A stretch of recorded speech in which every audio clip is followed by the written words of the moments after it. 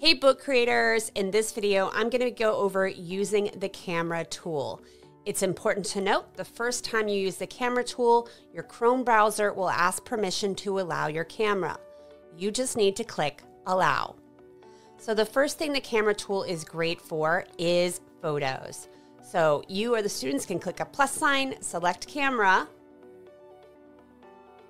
and you can snap a photo to use that picture in your book. Then you can click on the photo if you like, select the inspector, and also remove the background from that photo. How nice.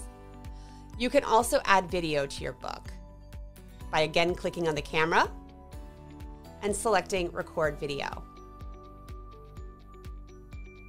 Videos are a great way for students to do and capture reflections and goal setting. You can then select use the video. You can also click on the video to reposition and resize it and move it around the page. Videos don't have to be alone. We have lots of great page templates for videos.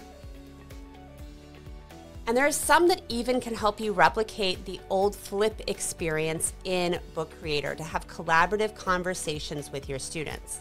I personally love the 3x3 video grid. All right, we can't wait to see what you create today with the camera tool.